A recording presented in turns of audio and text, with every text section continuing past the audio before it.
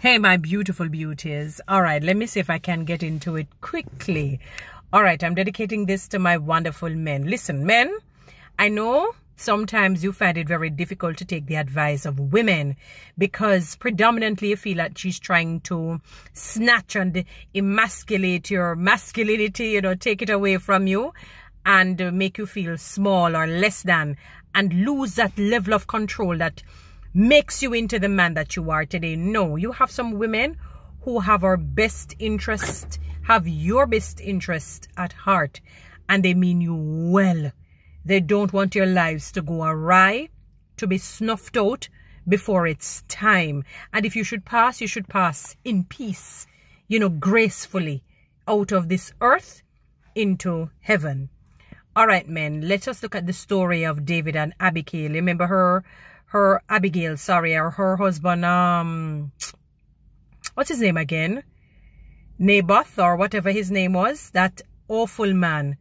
David protected the border so that nobody would rob him, steal from him, because he was a wealthy man.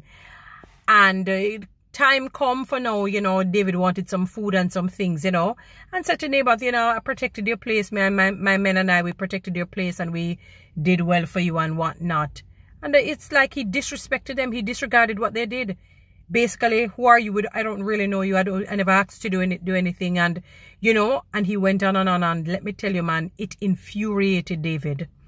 He became so angry that he lost good sense. Now, this is a godly man we're talking about, to show you that we're all human and we've been there from time to time. And David said, I'm going to get rid of the whole town. You and your family. You're bright and out of order and disrespectful. And somehow God spoke to Abigail, that's Naboth's wife. Sensible, smart, wise woman. And she gathered up all the food and everything together and met David on his way. He was infuriated. And she stopped him and she said, respect to you, King David. But in essence, what will it profit you to get rid of this old fool? He has no sense. And, she spoke wisdom into him. And he said, I'm going to listen to you. And he did. Because he didn't, I'm glad that God thwarted his plans, that he did not distort his own destiny. So sometimes, men, you can take sound advice from us women. We have sense. Yeah, man. We have the same brain. Though they said that you guys use more of the left side, we use more of the right side. But you can take sound advice. It can save you your life and your destiny. Remember, David needed to become king, and he didn't want to shed blood that God did not order him to shed blood in. You follow? So take sound and wise counsel, my dear men. All right, guys, follow me on TikTok, subscribe to my YouTube channel, and share this message.